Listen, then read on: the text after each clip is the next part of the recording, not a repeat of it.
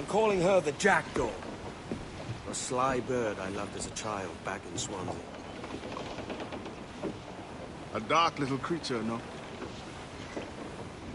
Did it rub you wrong when I took this brig as mine own? It was the sort of rub I have learned to endure, sailing among faces of such fairness. It's true. Most of these men wouldn't accept you as a captain. So what fair role would complement such unfairness? I'll be your quartermaster. Nothing less. All right. And as quartermaster, have you any immediate counsel for this Tyro captain? Rest and repast would do us good before Nassau. Water for drinking.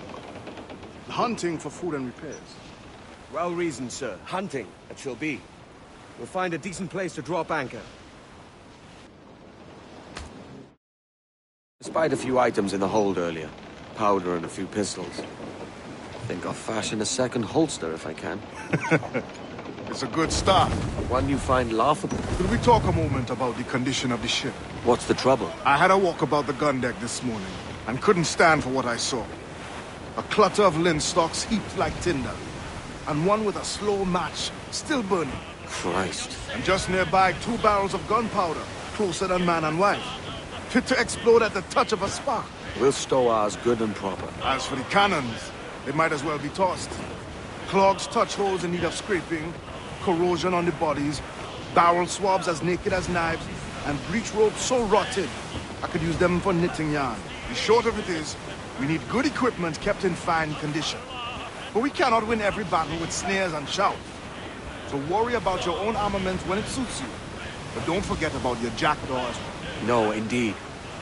We'll make it a point to keep this ship and its crew in fine condition.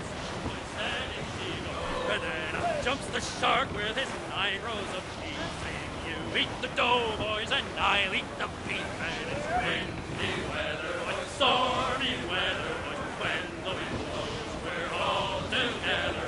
Blowing west, blowing wind, blow, jolly sou'wester, boys, steady she goes. Up jumps the whale, the largest of all. Did he want any wind? Well, I'll blow you a squall, and it's windy weather.